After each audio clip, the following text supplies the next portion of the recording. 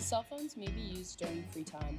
All cell phones and other devices such as smartwatches, music players, games, tablets, and other similar devices must be turned off completely and put away out of sight during all classes, rehearsals, and performances.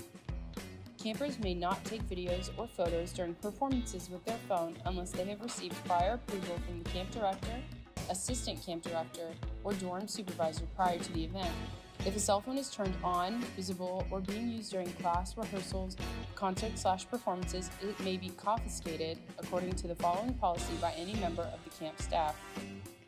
First offense, the cell phone will be confiscated for the duration of the event/class/rehearsal, etc., but will be returned at the end of the event.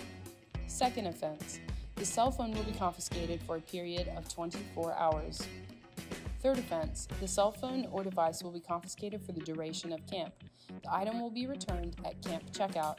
If the cell phone is confiscated, parents will still be able to contact the camper through the camp office or the Southgate Campus Center.